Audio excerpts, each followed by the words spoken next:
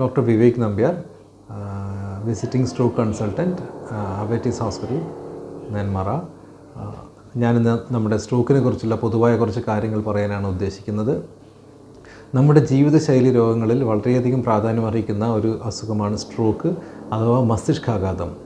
നമ്മുടെ തലച്ചോറിലെ രക്തക്കുഴലിലേക്കുള്ള തടസ്സമോ തലച്ചോറിലുള്ള രക്തക്കുഴലുണ്ടാകുന്ന പൊട്ടലോ നിമിത്തം പെട്ടെന്ന് മസ്തിഷ്കത്തിൻ്റെ പ്രവർത്തനം നിലയ്ക്കുന്ന ഒരവസ്ഥയാണ് സ്ട്രോക്ക് എന്നറിയപ്പെടുന്നത്. ഇത് ഏറ്റവും പ്രധാനപ്പെട്ട ഒരു ജീവിതശൈലി രോഗമാണെന്ന് പറയാൻ കാരണം നമ്മുടെ നാട്ടിൽ ഈ ജീവിതശൈലി രോഗങ്ങളായ ഉയർന്ന പ്രമേഹം, ഉയർന്ന രക്തസമ്മർദ്ദം, പൊണ്ണത്തടി എന്നിവ വളരെ കൂടുന്ന കാലഘട്ടമാണ്. അതിനാൽ നമ്മളിൽ ഈ സ്ട്രോക്ക് വരുന്ന രോഗികളിൽ ഏതാണ്ട് 20% ആൾക്കാർ ചെറുപ്പക്കാരാണ്, അതായത് 45 വയസ്സിന് കീഴെയുള്ള ആൾക്കാരാണ്. അതിനാൽ ഇതിൻ്റെ ആഘാതം വളരെയധികം നമ്മൾ അതിനെക്കുറിച്ച് മനസ്സിലാക്കേണ്ടിയിരിക്കുന്നു. അതിൻ്റെ ആഘാതത്തെക്കുറിച്ച് നമ്മൾ കൂടുതൽ ബോധവാന്മാരാകേണ്ടിയിരിക്കുന്നു. തീർച്ചയായിട്ടും നമ്മൾ ഏറ്റവും അധികം ഇതിനെക്കുറിച്ച് അറിയേണ്ട കാര്യങ്ങൾ, എന്താണ് ഇതിൻ്റെ ലക്ഷണങ്ങൾ, എങ്ങനെയാണ് നമ്മൾ ചികിത്സിക്കേണ്ടത്, എന്താണ് അതിൻ്റെ പ്രാധാന്യം. ഇതിൻ്റെ രോഗലക്ഷണങ്ങൾ ഏറ്റവും പ്രധാനപ്പെട്ടത് നമ്മൾ ചുരുക്കി പറയുകയാണെങ്കിൽ face, am, speech, time to call ambulance എന്നുള്ള ഫാസ്റ്റ് എന്നുള്ള ഒരു ചെറിയൊരു പദത്തോടു കൂടിയാണ് നമ്മളത് ഓർക്കുന്നത്. കാരണം ഇതിൻ്റെ ഏറ്റവും പ്രധാനപ്പെട്ട ലക്ഷണം നമുക്ക് സംസാരത്തിലുണ്ടാകുന്ന ബുദ്ധിമുട്ടാണ്. ഫാസ്റ്റ് എന്ന ചെറിയ ഒരു വാക്ക് നമ്മളെ ഓർത്തിരിക്കണം. കാരണം സ്ട്രോക്കിൻ്റെ ലക്ഷണങ്ങൾ ഏറ്റവും പ്രധാനപ്പെട്ടായി കാണപ്പെടുന്നത് സംസാരത്തിൻ്റെ ബുദ്ധിമുട്ടാണ്. ഒന്നുകിൽ നമ്മുടെ സംസാരശേഷിക്ക് ഉണ്ടാകുന്ന കുഴച്ചൽ, സ്ഫുടതയില്ലായ്മ, അതല്ലെങ്കിൽ തീരെ സംസാരശേഷി ഇല്ലാതാകുന്ന അവസ്ഥ. ഇത് രണ്ടും പെട്ടെന്ന് തുടങ്ങുകയാണെങ്കിൽ നമ്മൾ ഇതിനെ സ്ട്രോക്കിൻ്റെ ഒരു ലക്ഷണമായിട്ട് വേണം എടുക്കാൻ. ഇതുകൂടാതെ ഒരു വശത്തെ കൈ, ഒരു വശത്തെ കാൽ തളരുന്ന അവസ്ഥ, ഇത് രണ്ടും നമ്മൾ സ്ട്രോക്കിൻ്റെ ലക്ഷണമായിട്ട് വേണം എടുക്കാൻ. അതുകൂടാതെ നമുക്കുണ്ടാകുന്ന ഒരു മുഖത്തിൻ്റെ ഒരു ഭാഗം ഒരു വശത്തേക്ക് കൂടിപ്പോകുന്ന അവസ്ഥ, ഇത് നമ്മൾ ഫേഷ്യൽ ഡീവിയേഷൻ, അതായത് ഫേസ്. അപ്പോൾ ഇതിലേതെങ്കിലും ഒരു സംഭവം നമ്മൾ വീട്ടിനടുത്തുള്ള ഒരാൾക്ക് ഉണ്ടാവുകയാണെങ്കിൽ അത് സ്ട്രോക്കാണെന്ന് മനസ്സിലാക്കാൻ നമുക്ക് വലിയ മെഡിക്കൽ വിജ്ഞാനമൊന്നും ആവശ്യമില്ല. നമ്മൾ സാധാരണ പൗരൻ എന്ന നിലയിൽ ഈ ലക്ഷണങ്ങൾ നമ്മൾ ഓർത്തിരിക്കണം. മുഖം ഒരു വശത്തേക്ക് കൂടി പോവുക, സംസാരം പെട്ടെന്ന് കുഴഞ്ഞു പോവുക, സംസാരശേഷി തീരെ ഇല്ലാതാവുക, അതല്ലെങ്കിൽ ഒരു വശത്തെ കയ്യോ കാലോ പെട്ടെന്ന് കുഴഞ്ഞു പോവുക, അതല്ലെങ്കിൽ ഒരു വശത്തെ കണ്ണിൻ്റെ കാഴ്ച പെട്ടെന്ന് നശിച്ചു പോവുക, പിന്നെ അത് വീണ്ടും വരിക, അല്ലെങ്കിൽ പെട്ടെന്ന് കാഴ്ച മങ്ങുക, വീണ്ടും വരിക. ഇങ്ങനെ അവസ്ഥ ഉണ്ടാകുമ്പോൾ നമ്മൾ ഓർക്കേണ്ട ഒരു കാര്യം തലച്ചോറിലേക്കുള്ള രക്തയോട്ടത്തിൻ്റെ വ്യതിയാന നിമിത്തം ഉണ്ടാകുന്ന ചില ലക്ഷണങ്ങളാണ്. ഇത് തീർച്ചയായിട്ടും സ്ട്രോക്കിൻ്റെ ലക്ഷണമാവാനുള്ള സാധ്യതയുണ്ട്. ഇത്തരം സ്ട്രോക്കിൻ്റെ ലക്ഷണങ്ങൾ ഉണ്ടായാൽ നമ്മൾ ഉടനടി സംവിധാനങ്ങളുടെ ആശുപത്രിയിൽ കൊണ്ടുപോയി സ്കാനുകളും മറ്റ് പരിശോധനകളും നടത്തി രോഗിക്ക് അടിയന്തര സ്ട്രോക്ക് ചികിത്സ കൊടുക്കേണ്ട ആവശ്യമുണ്ട്. ഇത് പലപ്പോഴും നമുക്കുണ്ടാകുന്ന ഒരു കാര്യം, തലച്ചോറിലേക്കുള്ള ഒരു രക്തക്കുഴൽ ബ്ലോക്ക് ആവുകയാണെങ്കിൽ തീർച്ചയായിട്ടും നമ്മുടെ തലച്ചോറിലേക്കുള്ള നാഡീകോശങ്ങൾ ഏതാണ്ട് ഒരു മിനിറ്റിൽ ഏതാണ്ട് 2 ദശലക്ഷം നാഡീകോശങ്ങൾ നശിക്കുന്ന ഒരവസ്ഥയാണ് സ്ട്രോക്ക്. അതിനാൽ ഈ ലക്ഷണങ്ങൾ തിരിച്ചറിഞ്ഞ് ഒട്ടും സമയം പാഴാക്കാതെ സംവിധാനങ്ങളോ സ്ട്രോക്ക് യൂണിറ്റോ ഉള്ള ഒരു ആശുപത്രിയിൽ കൊണ്ടുപോയി 24 മണിക്കൂർ സ്കാനിങ് സംവിധാനങ്ങളുടെ ആശുപത്രിയിൽ കൊണ്ടുപോയി ഇത് എന്ത് ടൈപ്പ് സ്ട്രോക്ക് ആണെന്ന് മനസ്സിലാക്കി അതിന് വേണ്ട രീതിയിലുള്ള അടിയന്തര ശുശ്രൂഷ കൊടുക്കുന്നത് വളരെയധികം ആവശ്യമാണ്.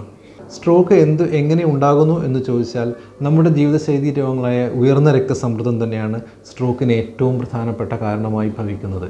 ഉയർന്ന രക്തസമ്മർദ്ദം ഉണ്ടാകുമ്പോൾ, വളരെ കാലം അനിയന്ത്രിതമായ രക്തസമ്മർദ്ദം ഉണ്ടാകുമ്പോൾ തലച്ചോറിലെ ലോലമായ രക്തക്കൊള്ളുകൾ വീർത്തു വരികയും ചിലപ്പോൾ അത് പൊട്ടുകയും ചെയ്യുന്നു. ഇത് തലച്ചോറിലെ മസ്തിഷ്ക രക്തസ്രാവത്തിന് കാരണമാവുകയും അത് സ്ട്രോക്കിലേക്ക് നയിക്കുകയും ചെയ്യുന്നു.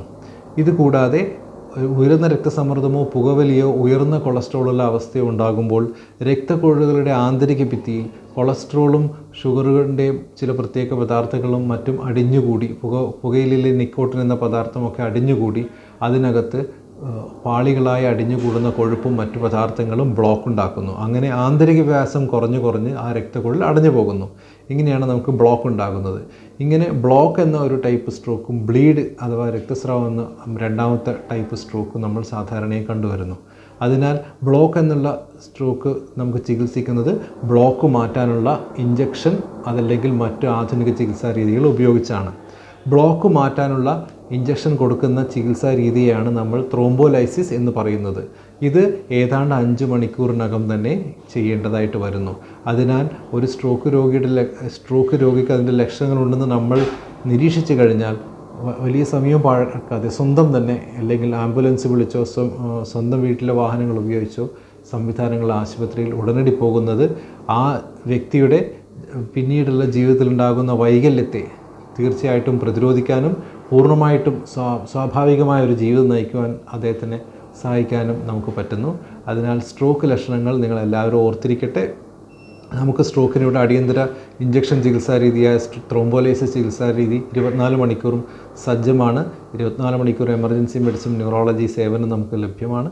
അതിനാൽ ഇത്തരം രോഗികളുണ്ടെങ്കിൽ തീർച്ചയായിട്ടും നമ്മൾ ഈ ത്രോംബോലൈസിസ് ചികിത്സാ രീതിക്ക് വേണ്ടി രോഗിയെ നമ്മൾ വേണ്ടപ്പെട്ട ആശുപത്രിയിൽ എത്തിക്കേണ്ടത് വളരെ നല്ല ഒരു കാര്യം തന്നെയാണ്. പിന്നെ ഇത് കൂടാതെ ത്രോംബോലൈസിസ് ചെയ്യുന്നത് കൂടാതെ ചിലപ്പോൾ ചില രോഗികൾക്ക് കത്തീറ്റർ ഉപയോഗിച്ചുള്ള ക്ലോട്ട് റിമൂവൽ, അതായത് രക്തക്കട്ട എടുത്ത് മാറ്റാനുള്ള ആവശ്യം കൂടി വന്നേക്കാം. അത് ബന്ധപ്പെട്ട ഡോക്ടർമാർ കണ്ട് ചെയ്ത് നോക്കിയ ശേഷം ത്രോംബോലൈസിസ് ചെയ്ത ശേഷം തീരുമാനം കൈക്കൊള്ളുന്ന ഒരു കാര്യമാണ്. ഇത് കൂടാതെ സ്ട്രോക്കിനെ സംബന്ധിച്ചിടത്തോളം ഈ അടിയന്തര ശുശ്രൂഷ കഴിഞ്ഞാൽ ബാക്കി എന്തൊക്കെ കാര്യങ്ങളാണുള്ളത്? തീർച്ചയായിട്ടും സ്ട്രോക്ക് ഉണ്ടായത് എന്തുകൊണ്ട് എന്ന് നമ്മൾ ചില ടെസ്റ്റുകൾ ചെയ്ത് കണ്ടുപിടിക്കേണ്ടിയിരിക്കുന്നു. സ്ട്രോക്ക് ഉണ്ടാവാനുള്ള മറ്റൊരു കാരണം നമ്മൾ പറയാത്തൊരു കാരണം ഹൃദ്രോഗം തന്നെയാണ്. ഹൃദ്രോഗികൾക്ക്, പ്രത്യേകിച്ചും ഹൃദയത്തിൻ്റെ പമ്പിങ് കുറഞ്ഞ രോഗികൾക്ക് ഹൃദയത്തിൽ രക്തക്കട്ടകൾ ഉണ്ടാവുകയും ആ രക്തക്കട്ടകൾ പമ്പ് ചെയ്യപ്പെട്ട് തലച്ചോറിലേക്കുള്ള രക്തക്കുഴലിലേക്ക് പോയി തടസ്സമുണ്ടാക്കി ബ്ലോക്ക് എന്ന തരത്തിലുള്ള സ്ട്രോക്ക് ഉണ്ടാകാം. അതിനാൽ ഹൃദ്രോഗമുണ്ടോ, ഹൃദയമിടിപ്പിൻ്റെ താളത്തിൽ വ്യതിയാനമുണ്ടോ എന്നൊക്കെ നമ്മൾ എക്കോ കാർഡിയോഗ്രാം, ECG എന്നീ ടെസ്റ്റുകൾ ചെയ്ത് നോക്കണം. ഇതുകൂടാതെ തലച്ചോറിലേക്ക് ഹൃദയത്തിൽ നിന്നും പോകുന്ന രക്തക്കുഴലുകളിൽ ബ്ലോക്ക് ഉണ്ടോ എന്നറിയാൻ വേണ്ടി CT ആൻജിയോഗ്രാം, MRI ആൻജിയോഗ്രാം എന്നീ ടെസ്റ്റുകളും കൂടി ആവശ്യമായി വന്നേക്കാം.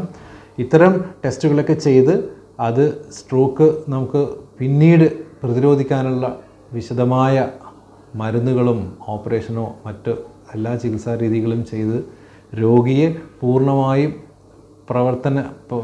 സ്ട്രോക്ക് വരുന്നതിന് മുമ്പുള്ള രീതിയിലാക്കി മാറ്റിയെങ്കിൽ മാത്രമേ നമ്മുടെ സ്ട്രോക്ക് ചികിത്സയ്ക്ക് പൂർണ്ണമായും ഒരു ലക്ഷ്യം കൈവരിക്കാൻ കഴിയുന്നുള്ളൂ. സ്ട്രോക്ക് പ്രതിരോധം സ്ട്രോക്കിൻ്റെ അടിയന്തര ചികിത്സയോ ഒപ്പം തന്നെ പ്രാധാന്യം അറിയിക്കുന്ന ഒരു കാര്യമാണ്. കാരണം സ്ട്രോക്ക് വരാതിരിക്കാൻ നോക്കുക എന്നുള്ളത് ഏറ്റവും പ്രധാനപ്പെട്ട ഒരു വസ്തുത തന്നെയാണ്. സ്ട്രോക്ക് ക്ലിനിക്കുകൾ ഇതിനു വേണ്ടി സഹായിക്കുന്നു. നിങ്ങൾ സ്ട്രോക്ക് വന്ന ഒരു രോഗിയുടെ ബന്ധുക്കളോ അല്ലെ അടുത്ത ബന്ധുക്കളോ മകനോ സഹോദരങ്ങളോ ആണെങ്കിൽ തീർച്ചയായിട്ടും സ്ട്രോക്കിൻ്റെ റിസ്ക് ഫാക്ടറുകൾ ഉണ്ടോ എന്നത് പരിശോധിച്ച് നോക്കുന്നത് വളരെയധികം ഉചിതമായിരിക്കും. സ്ട്രോക്ക് ഒരിക്കൽ വന്ന രോഗിയെ സ്ട്രോക്ക് വരാതിരിക്കാൻ നോക്കാനുള്ള മാർഗ്ഗങ്ങളാണ് നമ്മൾ സ്ട്രോക്ക് പ്രതിരോധ മാർഗ്ഗങ്ങൾ എന്ന് പറയുന്നത്. ഇത് തീർച്ചയായിട്ടും മരുന്നുകളും മറ്റ് ചിലപ്പോൾ ചില സ്റ്റെൻഡിങ് മുതലായ മറ്റ് പല ഓപ്പറേഷനുകളൊക്കെ ആവശ്യമായി വന്നേക്കാം. കാരണം നമ്മളുടെ കരോട്ടിഡ് ധമനി എന്ന ധമനിയുണ്ട്. കാരണം രക്തത്തിൽ നിന്നും തലച്ചോറിലേക്ക് രക്തം കൊടുക്കുന്ന ഏറ്റവും പ്രധാനപ്പെട്ട ധമനിയാണ് കരോട്ടിഡ് ധമനി. ഈ കരോട്ടിഡ് ധമനിക്ക് ബ്ലോക്ക് ഉണ്ടെങ്കിൽ നമുക്ക് തീർച്ചയായിട്ടും അത് സ്റ്റെൻറ്റ് മുഖാന്തരം സുഖപ്പെടുത്താൻ പറ്റും. എന്നിട്ട് രോഗിയെ പൂർണ്ണമായും വൈകല്യമുണ്ടാക്കുന്ന മറ്റൊരു സ്ട്രോക്കിൽ നിന്ന് നമുക്ക് പ്രതിരോധിക്കാൻ കഴിയുന്നു. ഇതുകൂടാതെ ചില പ്രത്യേക രക്തമലിയിപ്പിക്കാനുള്ള മരുന്നുകൾ പതിവായി കഴിക്കേണ്ടി വന്നേക്കാം. ഉദാഹരണമായി വാർഫാരിൻ എന്നറിയപ്പെടുന്ന മരുന്ന് അല്ലെങ്കിൽ ആസ്പിരിൻ എന്നറിയപ്പെടുന്ന മരുന്നുകൾ സ്ഥിരമായി കഴിക്കേണ്ടി വന്നേക്കാം. തീർച്ചയായും നമ്മൾ ഓർക്കേണ്ട ഒരു കാര്യം, ഒരിക്കൽ സ്ട്രോക്ക് വന്നാൽ രണ്ടാമത് സ്ട്രോക്ക് വരാതിരിക്കാൻ നമ്മൾ തീർച്ചയായിട്ടും ഒരു വിദഗ്ധനായ ഡോക്ടറിൻ്റെ മേൽനോട്ടത്തിൽ 6 മാസം കൂടുമ്പോൾ 3 മാസം കൂടുമ്പോൾ നമ്മൾ ഡോക്ടറെ അടുത്ത് പോയിട്ട് മരുന്നുകൾ ക്ലിപ്തപ്പെടുത്തി, മരുന്നുകൾ ചിലപ്പോൾ പുതിയ മരുന്നുകൾ ചേർക്കേണ്ടി വന്നേക്കാം, അല്ലെങ്കിൽ മരുന്നുകൾ ചുരുക്കേണ്ടി വന്നേക്കാം, അല്ലെങ്കിൽ ചില ടെസ്റ്റുകൾ ചെയ്യേണ്ടി വന്നേക്കാം. ഇങ്ങനെയൊക്കെ ചെയ്ത് പൂർണ്ണമായും ഒരു ഡോക്ടറിൻ്റെ മേൽനോട്ടത്തിൽ നമ്മൾ ചികിത്സ തുടർന്നെങ്കിൽ മാത്രമേ ഭാവിയിലേക്കുള്ള സ്ട്രോക്കുകൾ നമുക്ക് പ്രതിരോധിക്കാൻ കഴിയുകയുള്ളൂ. സ്ട്രോക്ക് എന്ന മഹാരോഗത്തെക്കുറിച്ച് ഇത്രയും സമയം നിങ്ങളോട് പറയാൻ പറ്റിയതിന് നിങ്ങളെ കേൾപ്പിക്കാൻ കഴിഞ്ഞതിൽ വളരെ ചാരിതാർത്ഥ്യമുണ്ട്. നന്ദി.